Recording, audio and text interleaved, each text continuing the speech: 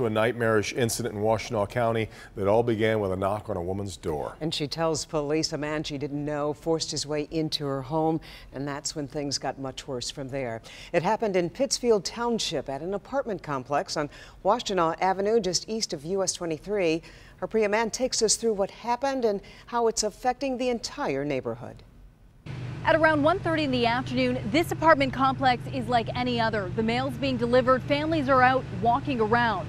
But a young woman was brutally raped and robbed inside her own home. She might not ever get over this. I don't know. I hope she does. A 23-year-old woman was attacked in her apartment near Washtenaw and US 23 in Pittsfield Township. That's very scary. That's the one place you should feel the safest and secure. The victim told police she heard a knock at her door around 12:30 Tuesday afternoon. When she opened the door, a man forced himself into her home.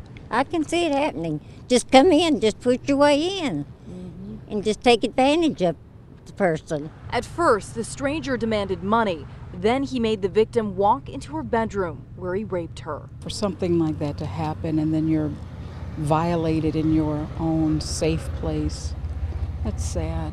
The man took off and the victim called police. The brazen assault in broad daylight has neighbors worried. It's like too many crazy people out here, man. I got sisters. I can't have my sisters, you know what I'm saying, get into something like that. We don't know what he looks like. We don't know what type of ID he used or what he said to get in there. So what do you do?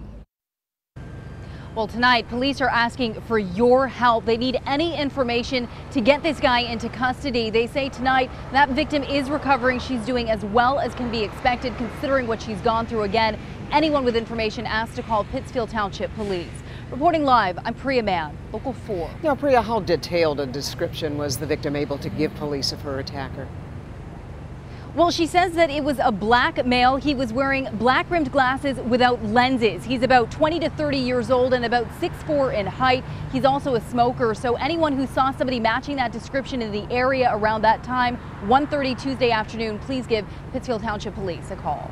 All right, our Priya Mann reporting for us live.